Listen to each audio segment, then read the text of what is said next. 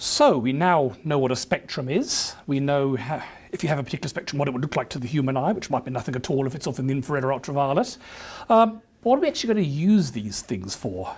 Well, I guess that's one of the great things is we can start to use them to understand what things are made up of. It's great to say that you're invisible because you're in the infrared, but it doesn't tell me much more. Otherwise, it's okay to say, I can see you, but I can't tell that much more. So what we have to do is learn what spectra of different things look like and what we can learn from them. So let's start by, what's a spectrum of, say, Brad look like? Yeah, I mean, because obviously a spectrum of me would look like, hopefully, different than a spectrum of a star, for instance.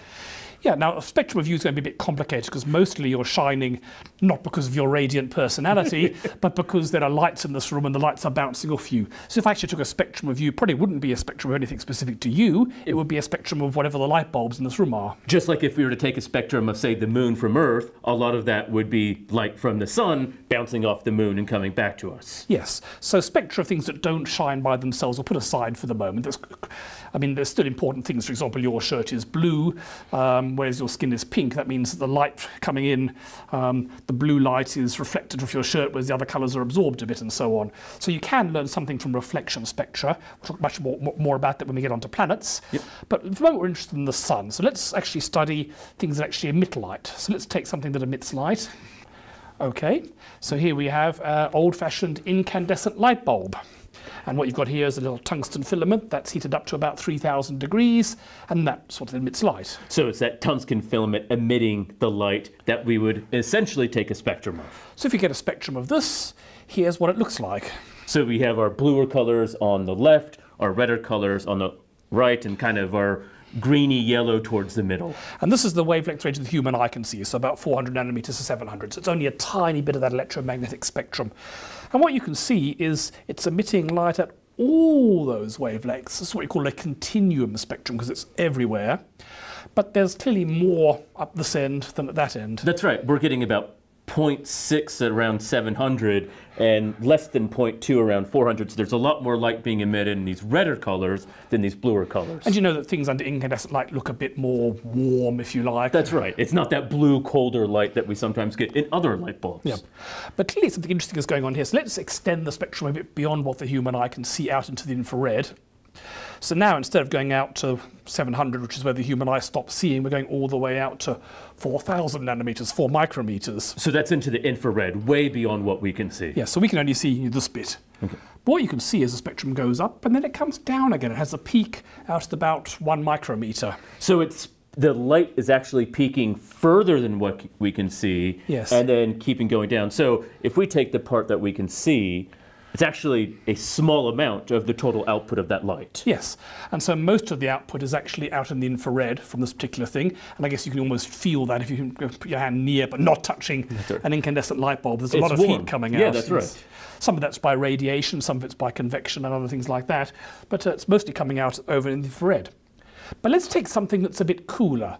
So for example, let's imagine we had a campfire, and we're going to look at the glowing embers at the bottom of a campfire. Which is cooler than our light bulb that we've just been having on for hours. So this might be 1,000 degrees, 800 degrees, something like that, rather than 3,000 degrees for a tungsten filament. Yep. And now the spectrum, again going all the way out into the infrared, looks like this. So the yellow is the tungsten light bulb and the red is our campfire. So we're seeing very little in the visible colors, which kind of makes sense. It's starting to get quite faint. There's a little bit of light, and there is a little bit of light that we can just see. Just at the very reddest end of what the human eye can see. And it does look red, but most of it by far is contained in the 1 to 2 to 3,000 regime, way into the infrared. And that's the radiant heat you get from a campfire.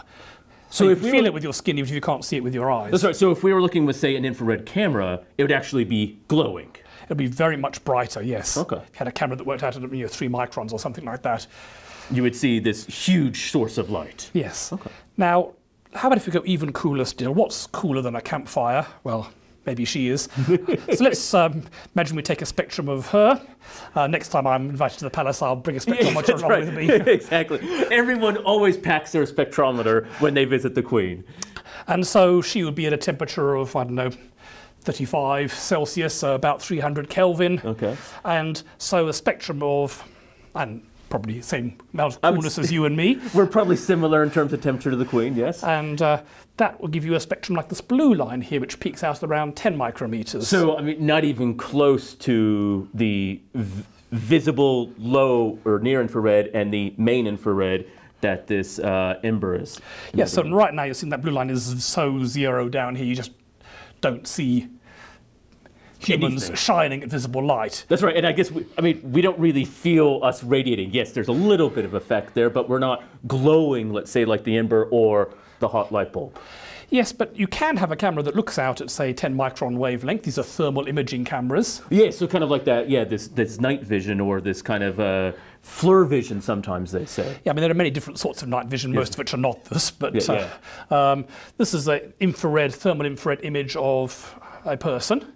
And what you can see is it's bright. This is one of these false color images, so this is not really a color, this is telling you the intensity. So this is kind of when we looked at with that radio, where we were kind of colorizing it to get a measure of intensity rather than true color. That's right, so you can see the hot bits, like the forehead is bright.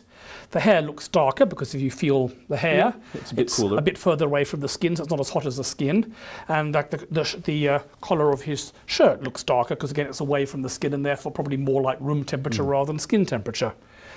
And he has this nice bag on him, which I guess we can't see visibly, but clearly. Yeah, and it turns out that infrared can penetrate some things that visible light can't, like plastic bin liners. But what about he's wearing glasses, but his eyes are dark. Well, the glasses are transparent at visible wavelengths, but they're opaque at this particular infrared wavelength. So this is kind of the reverse of what we're saying with the garbage bag, right? Where it's not opaque, but it is in the and it's a big pain when you're actually trying to build spectrometers. You have to use the right sorts of glass that let the light through. Something that's transparent for our eyes may not be transparent at infrared or ultraviolet wavelengths. So you couldn't take like a normal mirror and just put it down in front of an ultraviolet or an infrared camera necessarily. Yeah, you have to be very careful about what sort of glass you use in your lenses.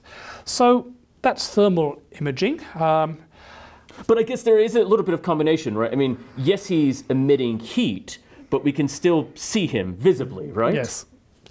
So now we probably have enough information to work out what you would look like all up. Yes. And so this would be your spectrum, probably my spectrum and the Queen spectrum. And it's going to have two components. One is reflected light from the light bulbs. Right. So that's actually a spectrum of the light bulbs, not of us. Bouncing off of us. And that's a visible light. If you turn the lights out, that would go away. And we would still be left with this. And this would be our heat.